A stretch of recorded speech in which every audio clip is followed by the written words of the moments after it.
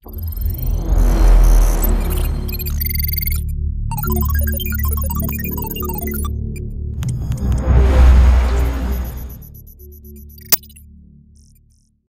morning, everyone, and welcome to this presentation for Advanced Steel and Revit collaboration tips and tricks. My name is John Bennett, and I work as a customer success manager for Graitec, working with structural products.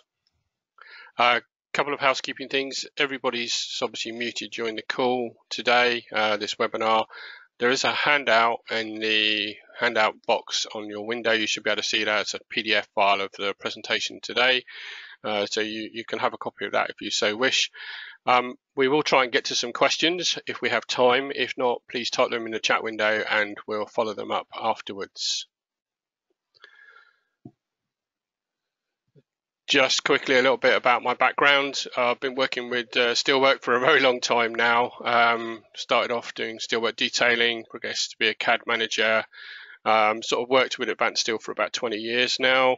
Obviously, we've seen the evolution into using Revit as well. I sort of transferred across into the channel, worked as an application engineer for Graitec, then went to Autodesk for a few years to work with them to help promote Advanced Steel on a global level. Came back to Graitec to work as a CSM for them, and obviously that's led me to working with various engineering, fabrication and structural companies over the last few years.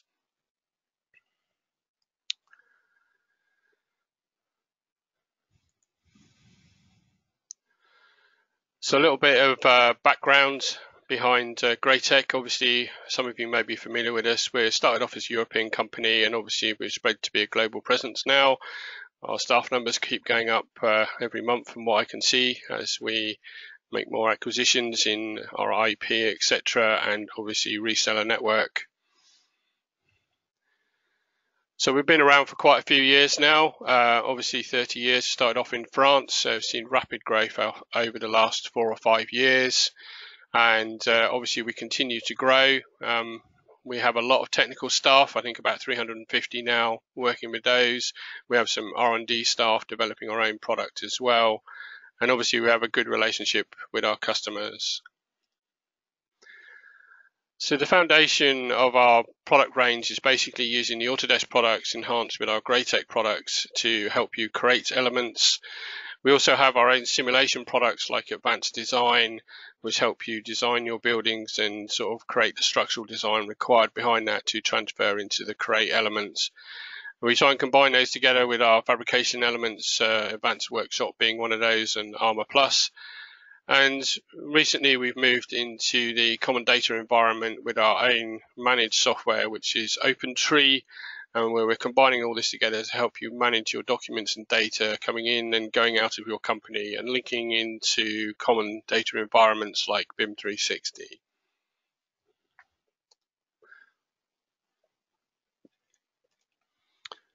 So today we're going to talk about the Advanced Steel extension for Revit and how that interacts between the two platforms. I'm trying to give you a little bit of background and history behind how it works, etc., how it came about, and how to utilize it. So the first thing is obviously in the 2020 version, where do you find it? So it should be available for you to download via your Autodesk account. This is the only place you'll find it now. It's not out on the App Store in 2020. In previous versions, 2018, it was out on the Autodesk App Store for Revit, but now it's via your account, so you need to access your account, either log in online or to use the desktop app that you see available from Autodesk. So obviously we're just going to run through a quick video here. It's done by my ex-colleague of mine, friend of mine who works for Autodesk. So this is actually downloading this from the Autodesk app that comes and installs on your desktop machine.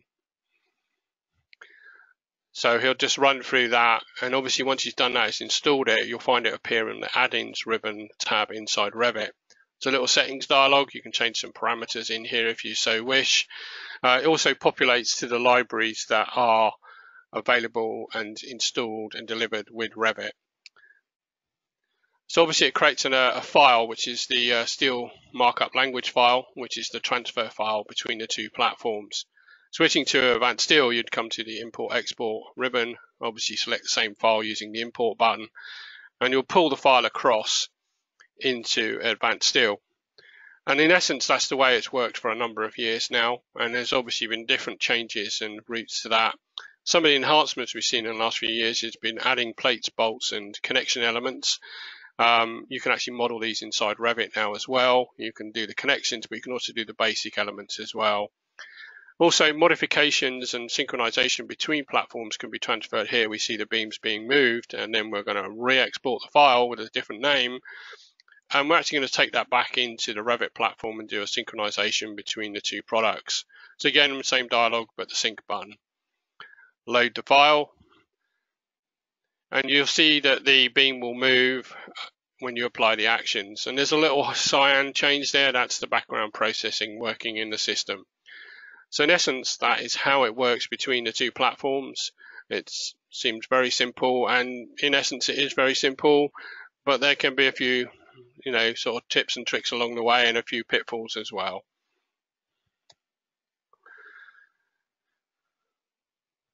So how does all this work? What's actually going on in the background? What's the basis of it? And the next few slides, we're going to try and cover that sort of area and give you a little bit of insight into how it started, the certain changes over the last few years, and where we are now with it. So the original mechanism was based upon a very simple thing called an expression rule, which basically tracked the object shape, name, reference, etc. Used a couple of tables inside what's called the GTC database. So that is the database where all these tables are stored. There's two there, profile conversion and profile export conversions. And basically it was a formula that was written to basically condense an entire group of sections together into one line. And that was used to transfer between the two platforms, being that there was commonality between naming, etc.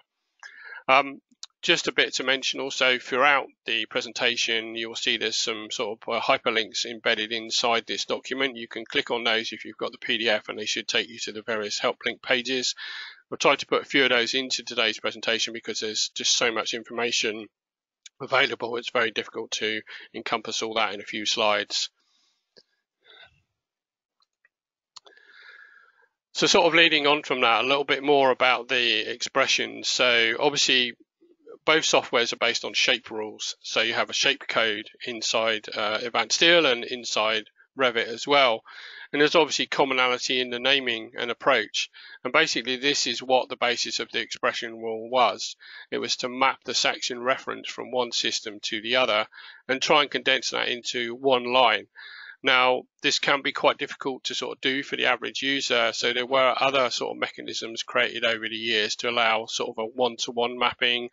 We'll come on and talk about the section key name and the dynamic as well. And the process has sort of changed over the last 3 or 4 years. They've tried different things to sort of see if they can get it better, etc. But in essence, the expression rule is still the basic one that's there.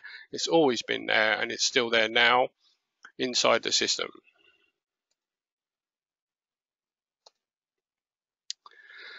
So this is the most common one that most users will see as the one-to-one references. This is what's used to map when you actually try and map a profile and you don't see it for the first time. Users will come across this quite often, and its origins was in the fact that although we were using expression rules that encompassed most of the sections, there was always a few typos or something where someone had typed something in. A simple thing like an uppercase and lowercase x would actually throw out the expression rule and miss a section out.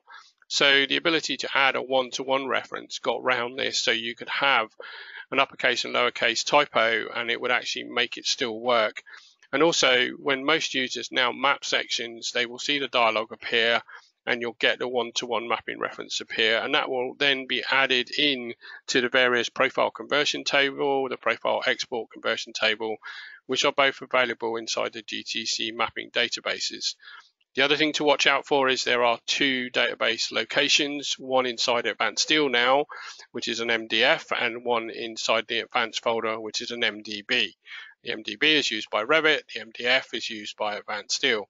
So it can be a little bit confusing, but just watch out for that when you're actually trying to create mappings, or if you need to take any mappings out, those are the database tables you need to go and look for.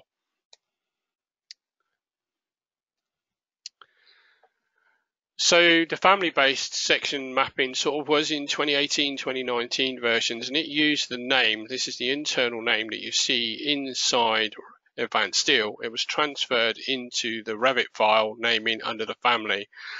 It was quite a good method. This method was designed and controlled by Autodesk to use their approved families. So this is the way it worked.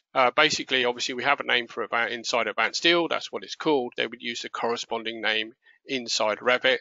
They would link it via a table that was available inside Advanced Steel called the Revit AS Profile Conversion Table again. So you would find this and it would work. And it worked very well providing you had approved families. It wouldn't work with non-approved families. And there was no way, as far as we could find, for the average user or end user to actually utilize this technology. So they've actually ceased doing this. I think as of like the 2020 version, they don't do this anymore. In the 2018-19 version, it's present, and it did help get around a lot of issues.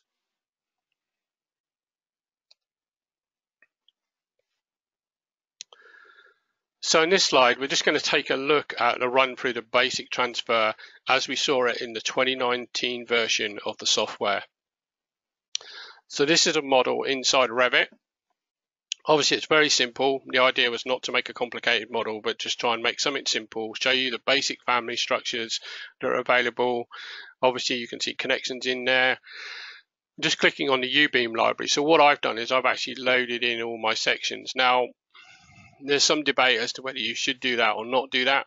Personally, I'm used to working with Advanced Steel and having all my section library available, or at least the preference version of it that I want to use. The other thing is materials to watch out for. We'll talk a little bit more about that later on, but fundamentally in this example, I've created some materials with some dedicated colors using the materials browser inside Revit. And the reason for that is I obviously want to map them to some particular Advanced Steel materials as well. So I found by creating my own materials inside Revit, I could make my transfer a lot easier between the two softwares. So we'll come on and talk a little bit more about materials later on. But fundamentally in this, we're going to sort of export this now via the plugin. Just going to check the settings. So we just always check the settings dialog to see what's going on. So I'm just showing that. So it's the 19 libraries here. Obviously, I've got export grids set in there. This dialog has changed over the last few years as well. Some bits have appeared and disappeared inside it, I've noticed. So here we're just exporting. We're going to create an SMLX file. So I'd get a very simple basic name. You can type in whatever you want for a name here. So obviously try and keep it something that's referenced to your project. I would tend to put the files in a folder so I knew where they were so I can go and find them again. Swapping to Advanced Steel, obviously we can open a template, have a new file set up. I'm just going to put it in the conceptual view mode so you can see it. Go to the Export Import ribbon tab, press the Import button. Go and pick the same file that we just created. So we pick on that, open, and we pull the model in quite quickly. So this is just no connections. This is how it was in 19. It's brought it in, it's brought the materials across. Obviously, as you can see, the beams have come in, and they've come in with the cutbacks that you see from Revit as well. And this is the way it worked in 19. I think in 20 we've got the disable cutbacks available again, so they don't actually come across. We don't normally like to see those in Advanced Steel because it gets in the way of us obviously putting a connection on. You end up with a double shortening on the end of a beam. So here we can see that the sections have been transferred in and they're using the core library of Advanced Steel. So this is important to note actually, because when it's done with a dynamic profile, which we'll talk about later on, it doesn't actually do that. So that was quite important, I found. So just to pop back to Revit to sort of refresh and show you that I was using the same beams and columns. And obviously you can see the beam listed there, sorry, the column in this case. And obviously I'm accessing the library. So the important thing to remember inside Revit is you have columns and you have what's called structural framing. There is a difference between the two and the way they're seen inside Revit. And also when you import and export them, it actually makes a difference. And this method was actually also where it had the structural name key present inside the family itself as well, which was linking to Advanced Steel, as I mentioned earlier on.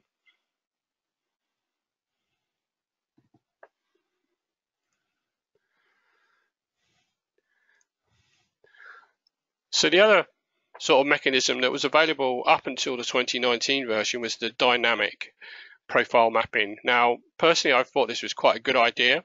It enabled a user to map what was considered to be a standard shape code section, but the section might not be known inside the Advanced Steel database. So, for example, a cold form section might have been created by a third-party supplier present inside Revit, exported by the technician, and then obviously being brought in to Advanced Steel. But in Advanced Steel, the cold rolled supplier might not exist, or it might not be recognized inside the system. Therefore, the dynamic option used the profile code in the background, and it would transfer it in and bring it into the Advanced Steel model. It would bring it in just to that model, so it would not add it back in to the core database. It was only found in the model that you actually sent it in. So with that, it worked quite well. There were a few issues with it, and Autodesk decided not to continue with that past the end of the 2019 version. But up until 2019, you can use this. It also got around some of the issues over family creation, profile rotation as well. And there were ways that you could sort of, even if you brought it in and you recognized what the section was, so the detailer probably doesn't know what's coming to him. If it came in, you could look at it and you think, oh, I recognize that, and you could change it to the one that you wanted, you recognized, or you already had inside your system. So to me, as I've said, I thought it was quite useful in certain aspects. Other aspects, I thought it got in the way of what we were trying to do. Again, there's a hyperlink at the bottom of the page.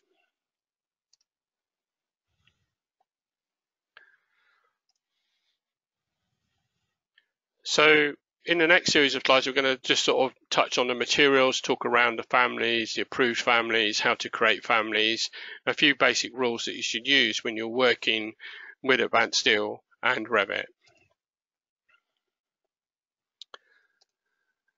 So earlier on, I mentioned materials. Basically, they are created within the AEC materials of Revit. That's where they start from. Obviously, we have materials inside Advanced Steel as well, and they're linked via a materials table mapping inside the GTC database.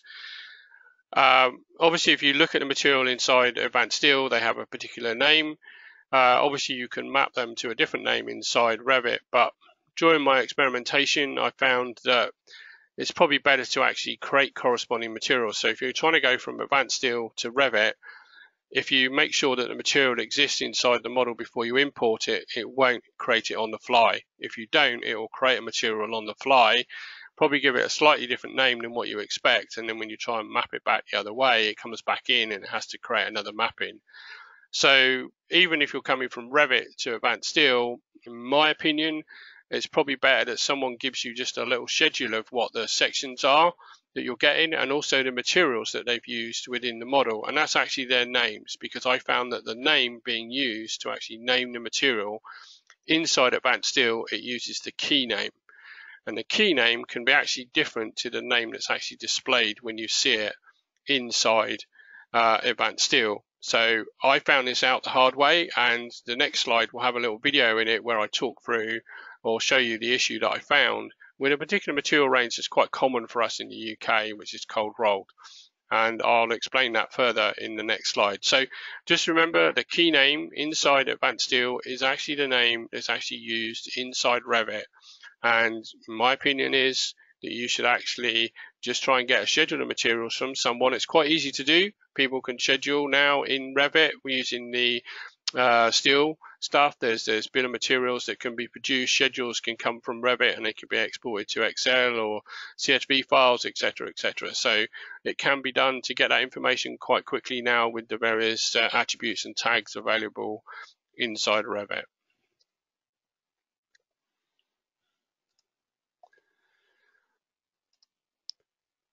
So here we're just going to take a look at this video here, and it's the same model, and what I've actually done is I've gone off and I found a third-party family that was on the web. I downloaded it and I installed it into my model. So this is quite similar. This is what people would do. Not all the families come available inside from manufacturers inside the Revit standard. You'd go to somewhere like BIM Store or somewhere like that and you would download and install this and add it to the model. Now, in this case, they are what's called a cold rolled section. So cold rolled is quite common in my country. It's called light gauge steel elsewhere. And we do have a particular material type inside Advanced Steel. So if we just flip to an advanced steel model for a minute, you can see there's obviously some cold rolled in this model, and it has a very particular material. And it's, if you just look at the way that it's spelt, it's cold with a space and then rolled. Now that doesn't look too complicated. You think that would map backwards and forwards quite easy, and that's what I thought initially when I tried to do it. And actually I got caught out because the name that I actually needed to call the material inside Revit was cold rolled, but no space between the two, because there was a difference in the naming, and I'll sort of show you that as we go through this video here. So this is the materials conversion table inside the GTC database. So I'm actually using the SQL editor here. So you can use management tools and the table editor if you want. I tend to use the SQL editor now. It sort of gives me a few more options for importing and exporting data and creating data. You can see some materials that I've created there, some mappings that I've created from materials that when I was sort of testing this process. So I was obviously looking in this table to try and see what was going on with my issue, and it did take me a while because there's quite a lot of entries, as you can see as I'm scrolling through here, where obviously from previous mappings, not only to Revit and Advanced Steel, but also from us to Plant 3D and even to other softwares, the application is actually another table reference at the end there. So a lot of these names will be quite familiar to people inside who've seen the Advanced Steel materials available. So looking at the materials table, obviously we tend to keep the material name quite simple for steel. It's normally a grade. But here, if you look at cold roll, which is line 451 in the middle of the screen, you'll see that it doesn't actually have a space in it. And I didn't realize that, first of all, but there is actually a difference in the naming of the material. So what I found in my experimentation was that when I went to look at the material that I was creating inside Revit, to actually get it to work and map without causing me a mapping issue, I actually had to create the material with the same name, cold, no space, rolled. Obviously, I've set the color to be blue just to be different, to be honest. I mean, you can do that if you want. I mean, not a lot of people do that in Revit. Me personally, I'm used to working with layers and colors and things, so it was just the way I worked and decided I would change it. So we notice here cold space rolled, so it's different in its presentation inside the dialog inside Advanced Steel. So obviously when I went to create the material, I thought, oh, I just created cold space rolled, and then when I tried to map it in, it didn't work. So when I went back and looked at it and did a little bit of digging around, I thought, hang on, I wonder if it's the internal name. And I went and looked, and yes, the internal or the run name of Advanced Steel is cold space rolled, but the key name is cold rolled. So this is a very simple little thing, a little sort of trip up that can happen if you don't actually know about it. And I found it caused quite a bit of hassle because when I was going backwards and forwards, I seemed to get stuck in this mapping loop between the two softwares. It just kept remapping it. But once I figured it out, it went backwards and forwards without any hassle at all. So here I've obviously got my Albion section, I think it is. Yeah, it was an Albion supplier that I picked just as a third-party product, downloaded, installed it. I'm going to go and set the material, make sure it's set to cold rolled. So obviously you can access the materials from the dialog. Just click on it, change that, obviously go OK. And now the materials are set to cold rolled. You can see their color stayed blue. And we go back to the add-in and do the export. So again, we just check the settings to see what it is. I'm actually exporting as dynamic, and this is one of the things actually because I found that the actual Albion section was not created correctly by the third-party supplier. So when I actually brought it in, it rotated if I didn't have dynamic set. This is in the 2019 version. So here we go back and we create a name for this. We name the file so that we can find it again. So obviously I was doing quite a bit of testing at the time, so I'm trying to designate this so I can see what it is. So obviously just material test cold rolled. So obviously with the export dynamic, it actually keeps the rotation. So that was one of the big plus points I found in the 2019 version. Again, back inside Advanced Steel, just going to pull up a template. Obviously go to the import button again when we get there. And go and select the file that we just created with the cold rolled material example inside it. So it brings the beams in, they're rotated and positioned correctly. Obviously you can see the beams listed there, and they come across with their material. But more importantly, if we go and look at the cold rolled sections, or the ones that have got the cold rolled material, we can see the section has been brought in. It is a dynamic section. Now it's the difference with dynamic, it just pulls it in and shows you that. So even though I know that's an Albion beam, you can use match properties to change that if you want. But here we've gone straight to cold rolled, which was the important thing I was trying to do. I was trying to make sure that we transferred across and the model came across as a cold rolled section.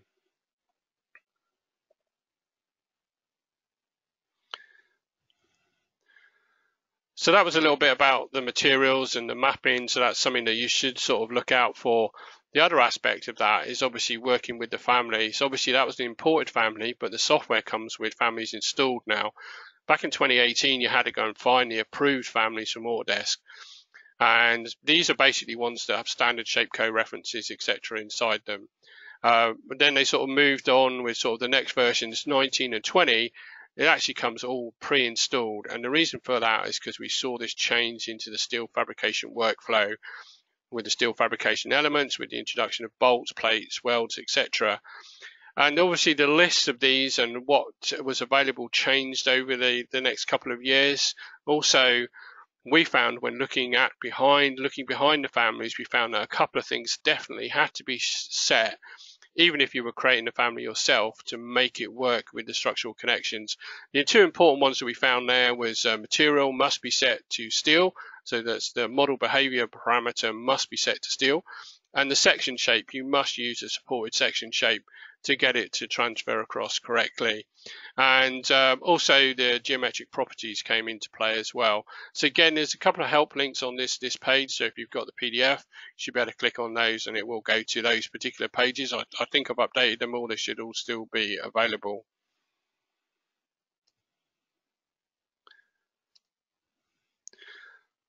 So it's fine using the standard families, but what happens if you wanted to do something that wasn't standard? So this is obviously going to occur all the time with people. So they're going to want to sort of look at these and make sure that they've got these things coming in. So one of the things was, obviously if you've got a C profile, it's defined as a shape code. Okay, so it's a standard shape code that's available inside Advanced Steel and also inside Revit. The important thing that we found was to actually model it or create a family at the same correct orientation as a C shape. And the issue that I'd had with the Albion sections when I brought them in is it was actually created like a U shape. So the people that had created the family, which is probably right at the time when they did it, because they probably didn't know any different, it's only sort of this is sort of emerged in the last couple of years, is that if you create it, the profile correctly orientated, when you transfer it across, you don't get any issue with the rotation, an unexpected rotation of it. What happens is if it is rotated inside Revit, it will rotate it correctly. So the important other thing we found is create your profile for your family correctly and at the correct orientation. Similarly, you can create user profiles inside both softwares and you can transfer them now backwards and forwards. There is an option for that. We've noticed that coming in the 2020 version. I'll probably show that a bit later on in one of the videos that I've got. But again, creating your user sections, there's a few links here. There's obviously links to creating the families here for the structural family content inside Revit as well. So just to sort of ram home some of that, really, to be honest to people, is obviously using the C-lipt as an example. Make sure that when you're sketching it out, when you're creating the family inside Revit, it matches the shapecode definition, which again you can find those on the Revit help pages under the family creation. We found that we needed to create it and define it. And the other thing that was available as well is make sure that the material is set correct. The material behavior is set to steel. So you've got to make sure the shape code's right, material set category is set to steel as well for the behavior. And the other thing that we then led into, which we didn't realize at the time, is if you're using dimensions, which a lot of people do to define the family, those dimensions need to be defined as geometrical properties. So the structural geometry needed to be defined within the family for it to work correctly. So there was these sort of 3 or 4 things that we found when we were going through this. Now, if you created these dimensions, we found that we could obviously sort of link those across between the two. So it would work, or you could just define it with correct structural section geometry to start off with. If you look at a standard family that you see delivered with the software from Autodesk, you will see how the structure is for the beam and the definition. You can use that to give you a guide on how you should start going about creating your own custom families.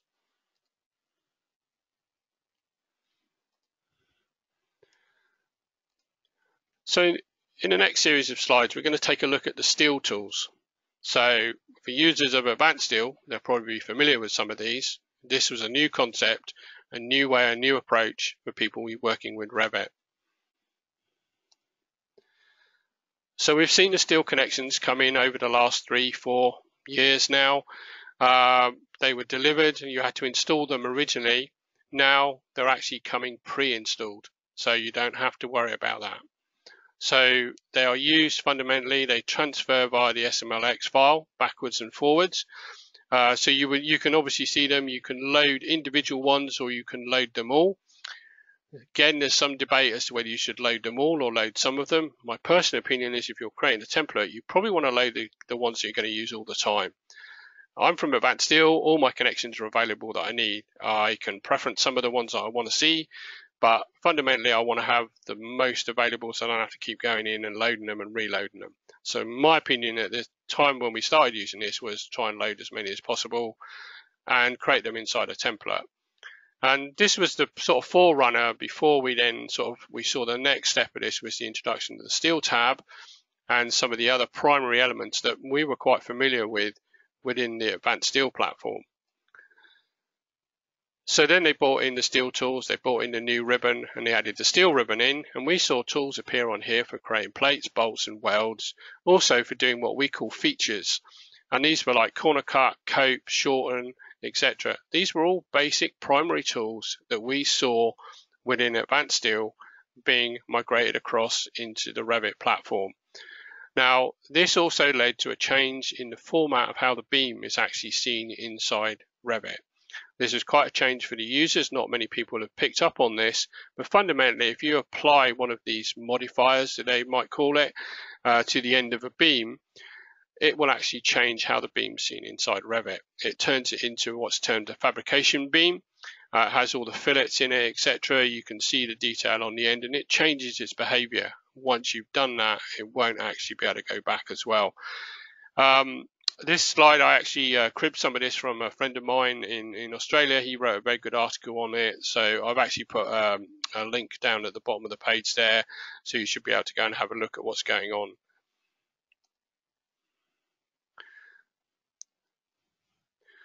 So we're going to we sort of touched on the fabrication format there. So we're going to look at how that was implemented.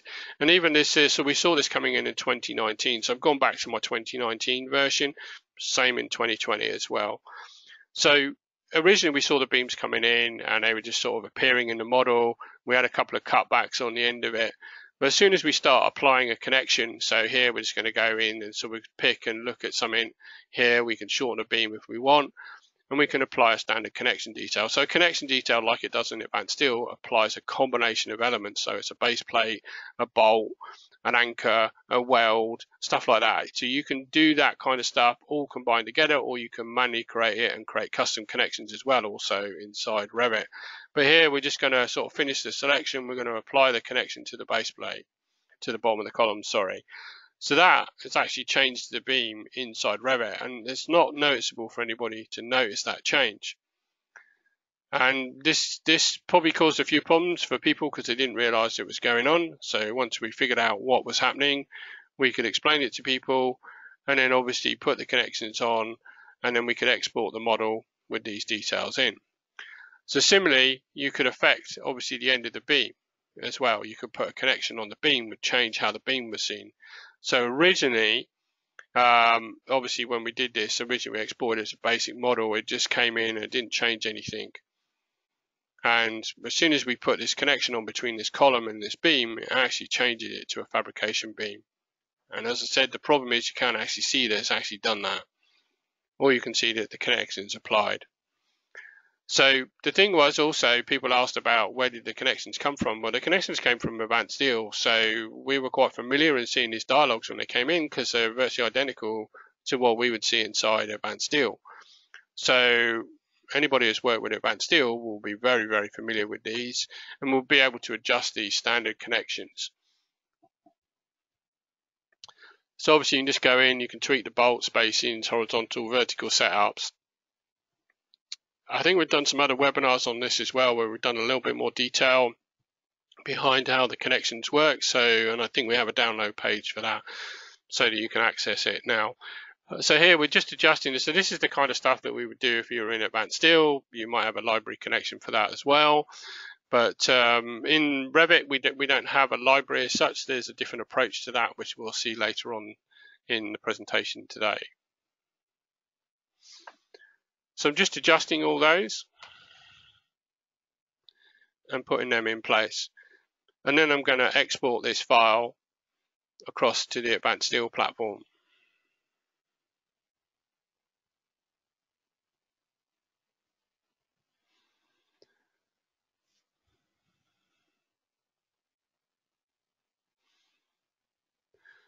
So obviously we can still see the beam, it still says it's the same thing, etc. You can't see any change.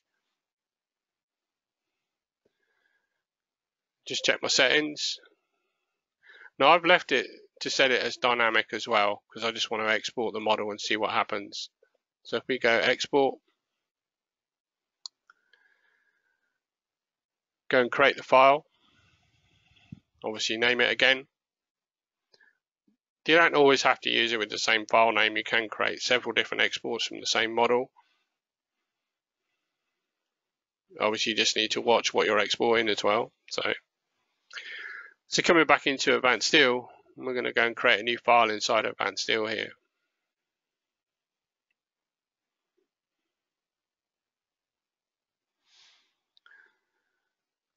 So we're going to pick that file that we've just created and we're going to import the model. Now this crops up quite a bit actually. For some reason they decided it comes in this metal deck for plates. I'm not sure why they did that. I think it's just a glitch. I'm hoping it might get fixed one day. In this version, obviously I had to map it. Once I'd mapped it to something, I mapped it to a material, it was fine. I managed to get it to transfer. I think there's an article out on the web about that as well. So if you look hard enough, you'll find it. So when it comes in, it's obviously coming in and it's bringing the connection across. So this was good because we didn't lose the intelligence that we had. But what we did notice is that this beam is like a standard beam, even though we exported as dynamic. So this is a good example when this actually triggered us to show that there was a change. But if you pick a column or a beam that's actually got a connection on it, we found that actually in 19 it changed it to be a dynamic profile, which initially caused us a bit of issue. And I thought, okay, that's not a good move, but at least we knew something had changed. And when we went back and looked at it, we figured that this change was down to the steel fabrication format that was being adopted inside Revit to transfer the models across. Again, you can change this if you need to. You can use match properties just to change it back to being a normal steel beam family or steel column family inside Advanced Steel. So the same thing is obviously applying to the beam here as well, because I put the end plate connection on there. So this is quite obvious inside the 2019 version, and there was a change made, and when we investigated, it was to do with the steel fabrication format.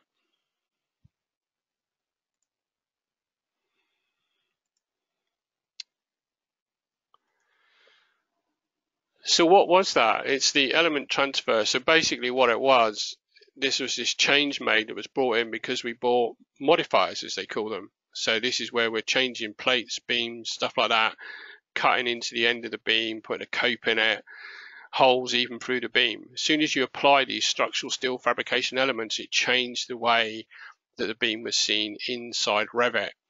Obviously, there was quite a bit written about it. They had to work with supported shapes, which goes back to what we said about the family creations, etc. Looking at the standard families, understanding that, understanding why it was working, why the materials were set, etc.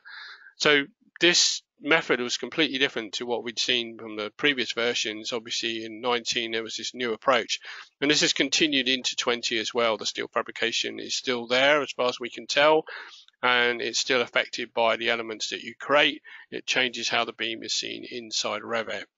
So it does cause a little bit of confusion, but once you explain it to people sort of on a one-to-one basis or in a training course, etc., they sort of get to understand it. Again, there's some help links in the page here if you want to go and have a look at those. I mean, if you just sort of click on those, it should go off and open a web page. So that's the 2019. The 20 versions is exactly the same, and it explains what is transferred, not transferred, what is happening to the various things. And they term these as modifiers, I think, inside Revit, rather than we would call them features inside Advanced Steel.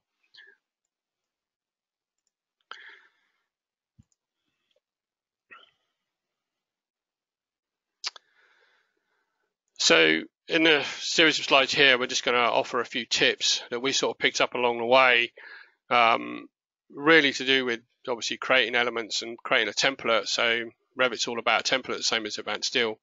Working at the origin, we found that was quite a good point. Also defining the origin and finding it, reveal hidden elements, and then just draw some lines or circles around it so you know where it is. Working with levels, found that was really good. Try not to use large offsets inside Revit. A lot of people put a beam on a level and then drop it down sort of 500 mil, and they actually move it and leave the system line, or what we would call the system line, up at the level. It causes all kinds of problems. Try and not do that. Grids, try and just transfer them once. I probably don't bother after that because grids are seen different between the two softwares. They do work with the transfer, but once you've done it once, you probably don't. You can uncheck it so you don't transfer the grid backwards and forwards. Try and work with the approved families, and if you're trying to create your own families, make sure you create them correctly. Again, my personal view was to create a template and load as many steel sections as I was going to use on a common day-to-day basis. But again, that's personal preference. Depends whether you want to keep going in and loading the families each time you try and transfer something backwards and forwards, or you're trying to model something. I haven't got this steel size, I haven't got that. You're trying to create a dedicated template for modeling the steel. We would put the steel in a dedicated model as well.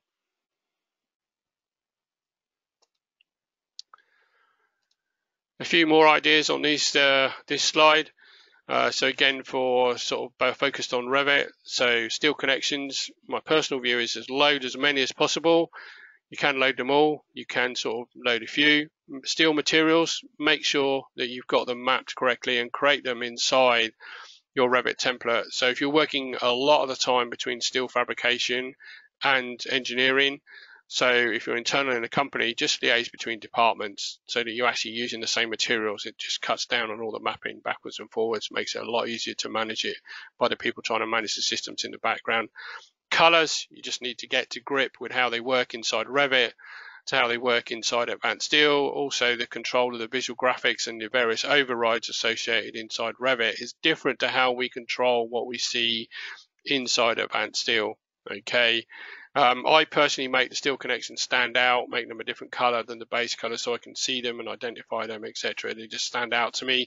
That's just because that's the way I want to work.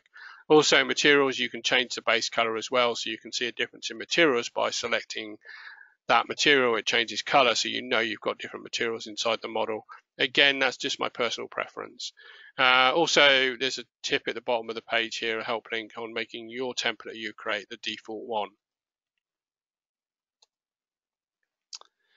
So moving across to Advanced Steel, we found there's a management tool setting that needs to be set to make sure that you transfer backwards and forwards without the need to number the model. So we've highlighted that one. I think it's set in other countries, but in ours, for some reason, it was set the other way. Levels, again, Advanced Steel, if you put a beam on a level, it will transfer across into Revit. It will also take the level across. The other thing I found was if you're doing that, just take it into a template inside Revit that only has one level in it. If you've got a level that's slightly different than the one you're transferring it from, what I found is sometimes it attaches the beam to that level and offsets it down. Again, the origin, that's an important one as well. The model transfer works about the origin between the two platforms. That's the 000 point of the world coordinate system. So try and work around that. There's other ways to do project offset coordinates inside Revit. There's a way to offset coordinates inside Advanced Steel, stroke AutoCAD as well if you need to sort of collaborate a project together. But just work around the origin. It's just so much easier when you're transferring the two models backwards and forwards.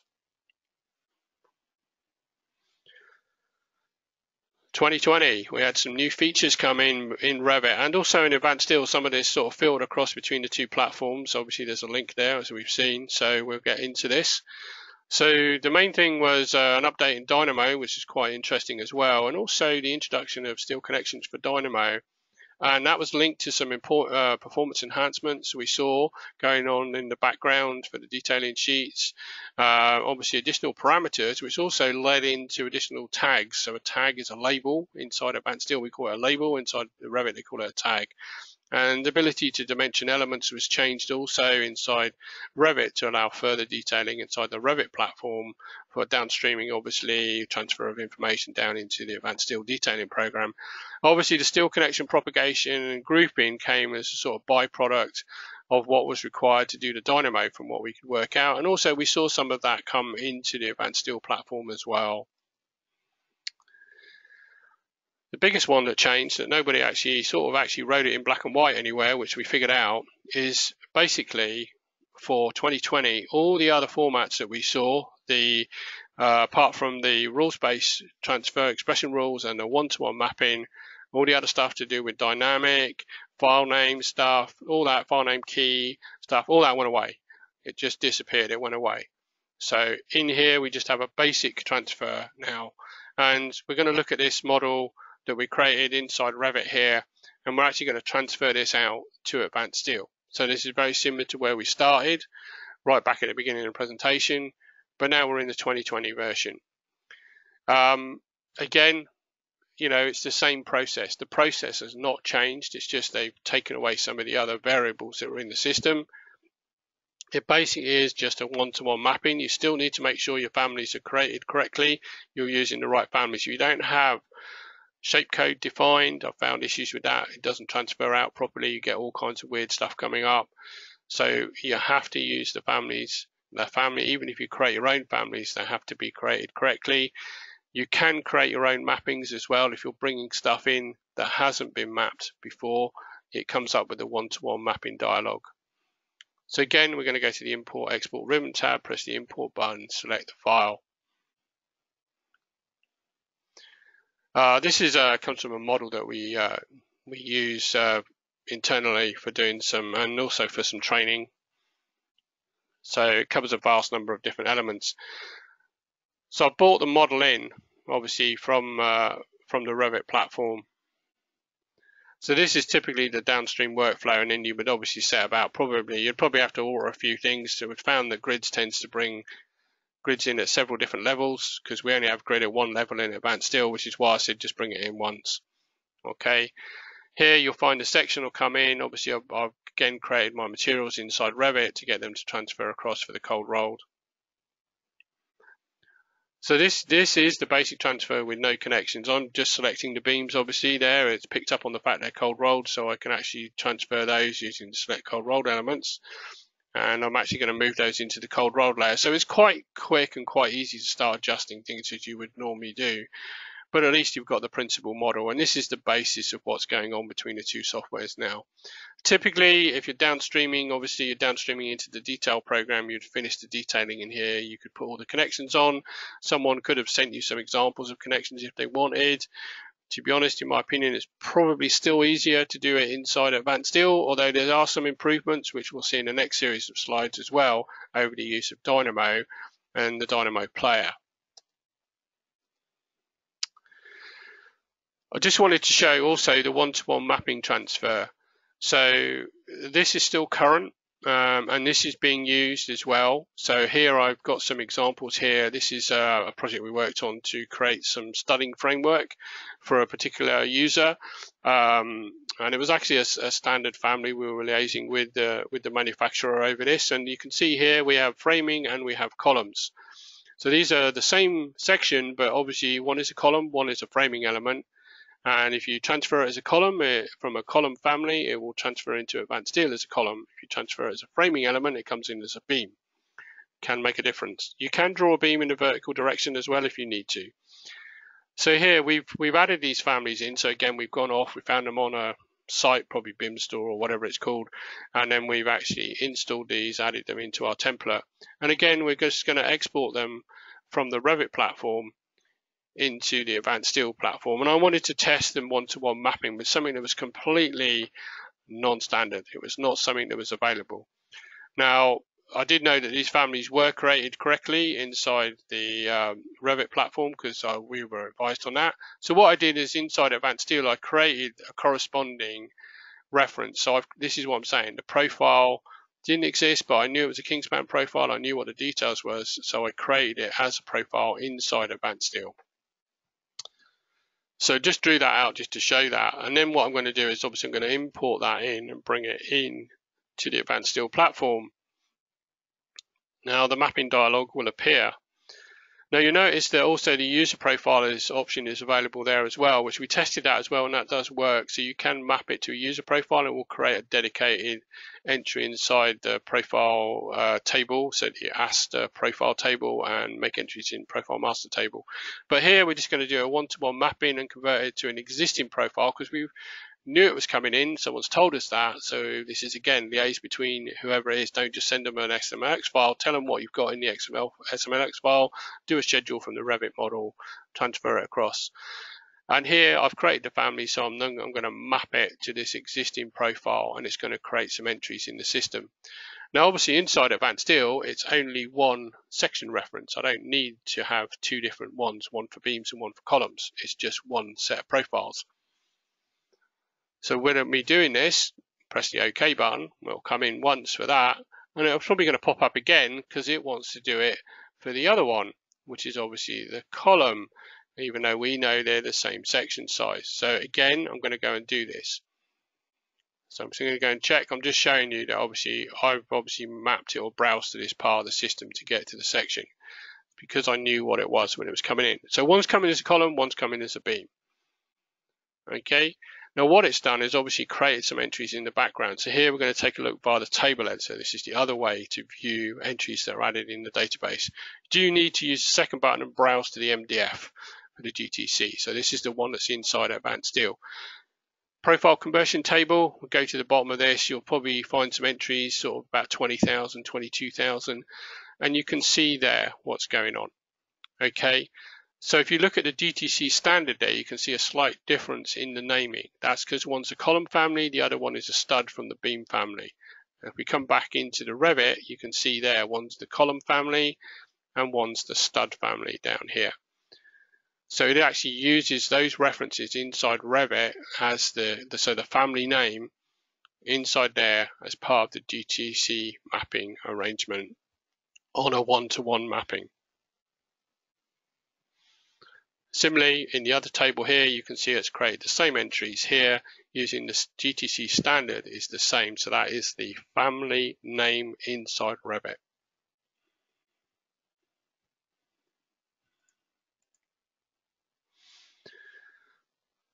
So the other thing that came up was the synchronization between the two softwares. So just want to quickly run through this. So here you can sync a model between the two. So this is basically where you make some changes in the model. So here I've added in some sections, I've added in some connections, etc. between the two. Okay, so these are 3 extra sections. They're not going to be in the other model. I've got some connections in for base plates, connections to the purlins, the rails to the column, the haunch connection, and I've added a connection in around the mezzanine floor there for the head of the column there and the 3 beams that are coming in. So obviously this is sending it back to Revit from Advanced Steel. So we do the same thing. So we create a file. We obviously created it before. We're just overwriting that file. We'll switch across to our Revit platform in a minute, and we can see the model inside Revit. And we're going to go to the same button, the add-ins button, but instead of doing the import, we're actually going to use the synchronization option.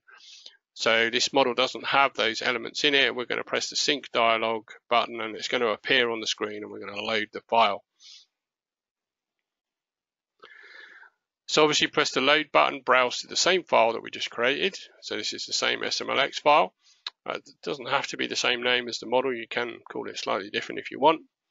Even if you send it out once and Blake wants to send it back, you can sync to any different file. Obviously, just watch out. Certain elements are highlighted in different colors. So it says there I've deleted some grids, etc. Obviously, you modified ones of the beams, which I would expect because I added some connections in. And obviously, there's some new elements which it's seeing the connections. So it's picking the connections up from the SMLX file. So you can filter this if you want to. So like I don't want to see the grids because I don't really need to worry about the grids. So, and I don't want to delete the grids because I probably want to leave them inside my Revit model. So even though I didn't filter them out, I can filter them out here. You can filter any different combination of elements that are listed in this little checkbox dialog at the bottom here. And then obviously you would apply the filter as we did just now. And then obviously you would go up, tick the status option here, which we saw being demonstrated by the first video that we did, but here we're actually doing it sort of in a slightly different context. So apply all actions. So that'll process that in the background. This also shows some of the changes that we saw in the background behavior, background processing inside Revit. There's a little button down the bottom. You can just sort of see it moving away. I'll try and expand it here so you can see this is stuff that's being done in the background. So this enables you to just carry on doing what you're doing. See this quite a bit now being used when they're applying this kind of stuff and also connections inside the Revit model. This again was one of the performance enhancements that I mentioned.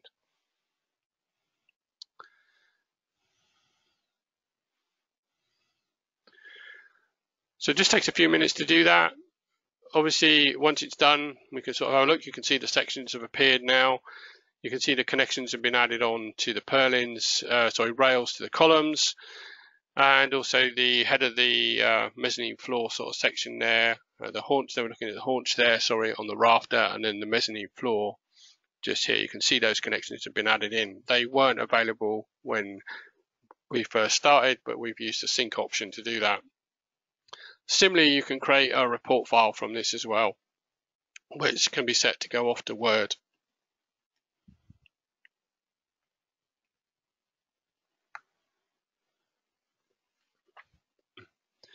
So I'm just going to access that and bring it across from my other screen.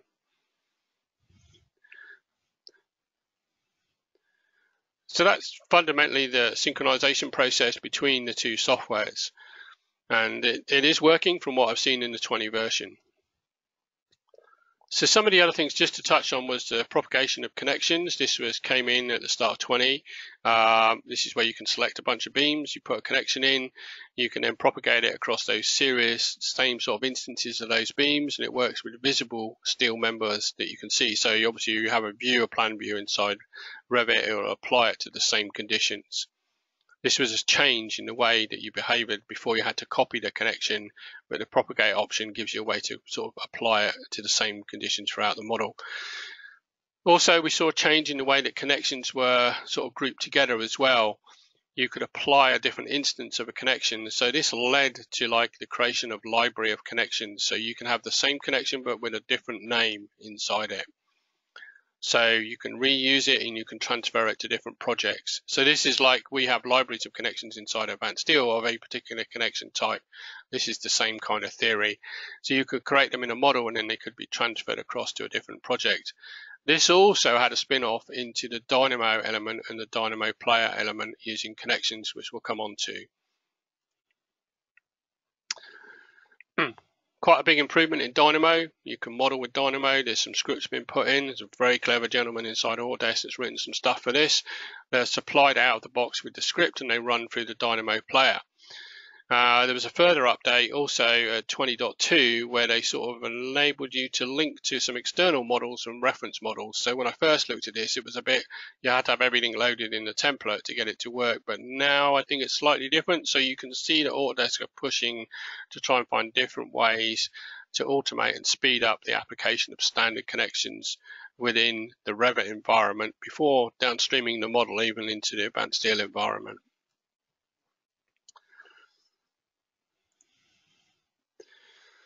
So here we see an example of a steel building. This is an Autodesk video, to be perfectly honest, and obviously we're going to load and apply a connection. So we're going to apply the base plate connection to the columns.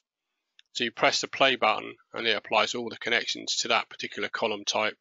Similarly, they're going to go off and we're going to pick the apex connections. So these are the connections that are loaded and stored in the model, and you can actually have a different instance of those. So you can see there's different ones there. Base plate 2, for example, was applied. So here we're going to just apply an apex connection based upon the beam type.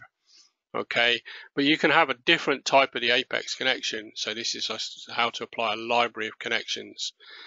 And we saw this coming in at the start of 20, and so we've sort of played around with it. It does seem to work quite well. It's quite a good use of the Dynamo technology, and it also links to the core connection technology changes that we've seen with the different instances being added in to the various templates for connections inside Advanced Steel inside Revit.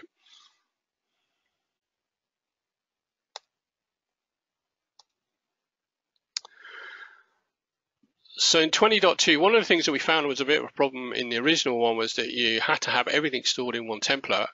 But when they sort of released the 20.2 towards the end of last year, which I picked up when I went to AU, is you don't have to have the connections loaded. You can actually use a Dynamo script they've now introduced where you can actually load the connections from an external model. So this means you can have a series of library models present.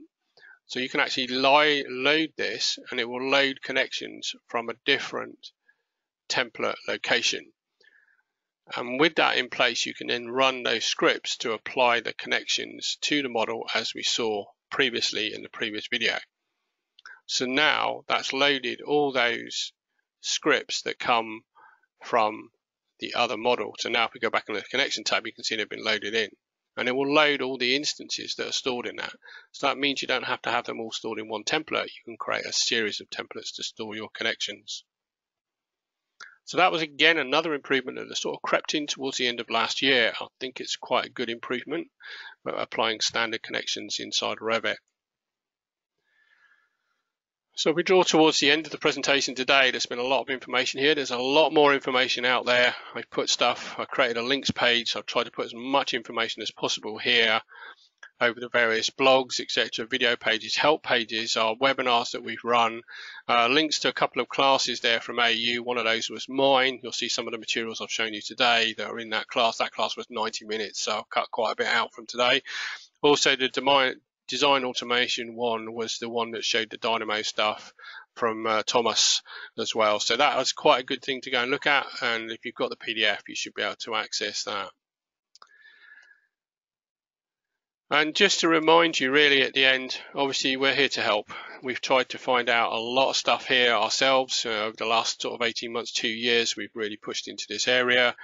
We're obviously a lot of standard Advanced Steel training, workshop days and that, and we're doing some specialised training days for Revit to Advanced Steel to Revit, sort of 1-2 day courses to try and explain what I've tried to explain in sort of 60 minutes to people. It takes a lot longer, there's a lot more in-depth stuff going on behind that. So please feel free to reach out to the sales team or myself if you would like some advice on how to get on one of these courses, how to, even if it's just a basic one-to-one workshop day or something, we can do that as well. We've sort of run out of time, so there's really no time for any questions, but I'll pick up anything that's come in the chat window today. If you want to answer any questions, please feel free to reach out to me. Email is quite easy, john.bennett@graitec.com. Just drop me an email. I'll try and answer it as soon as possible. I'm quite busy, so I'll get to it as soon as I can. But basically, just let me know if you want to talk about anything. There's just so much information out there. It's very difficult to encapsulate that all in 60 minutes. And with that, it brings me towards the end of today's presentation. So thank you very much for your attention and attending today.